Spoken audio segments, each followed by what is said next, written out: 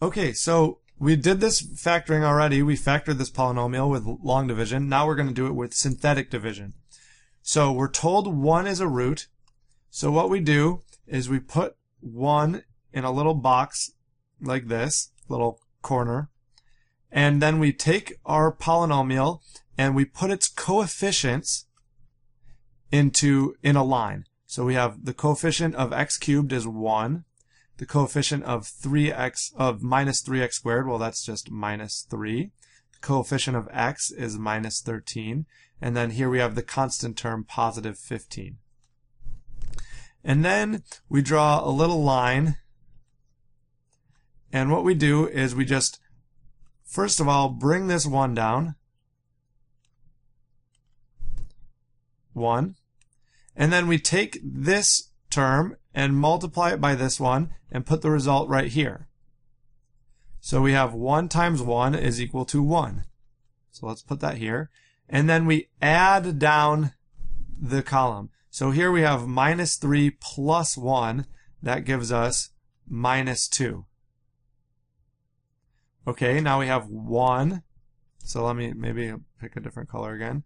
Now we have 1 times minus 2, and that result goes right here. So 1 times minus 2 is still minus 2.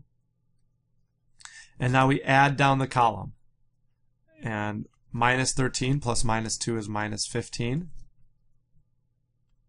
And again, take this 1 times minus 15, put it right here. And we just get a minus 15. And now we add down the column. 15 plus minus 15 is 0. Which is good. That means we have no remainder.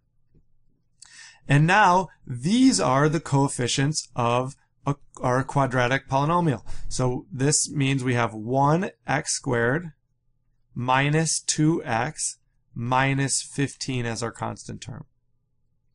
And the 1, the fact that 1 is a root, tells us that we also have x minus 1.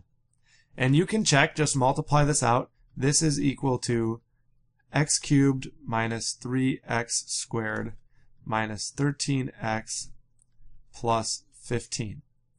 So this is how you use synthetic division. If you know a root already, if you're told 1 is a root, you do this, you put that root up in this box, you do this little algorithm, this little process, and the numbers you get out are the coefficients of one of your factors. And x minus your root is the other factor. Okay, the last thing left to do is let's actually just factor this term. We need two numbers. They add up, they multiply to minus 15 and add to minus 2. So that's going to be minus 5 and positive 3. Multiply to minus 15, add to minus 2. And so finally our final answer is this factors as x minus 5, x plus 3, x minus 1 is equal to x cubed minus 3x squared minus 13x plus 15. And these two terms came from factoring this quadratic, which is probably more familiar to you. Okay, so that's synthetic division. We'll do more examples. See you then.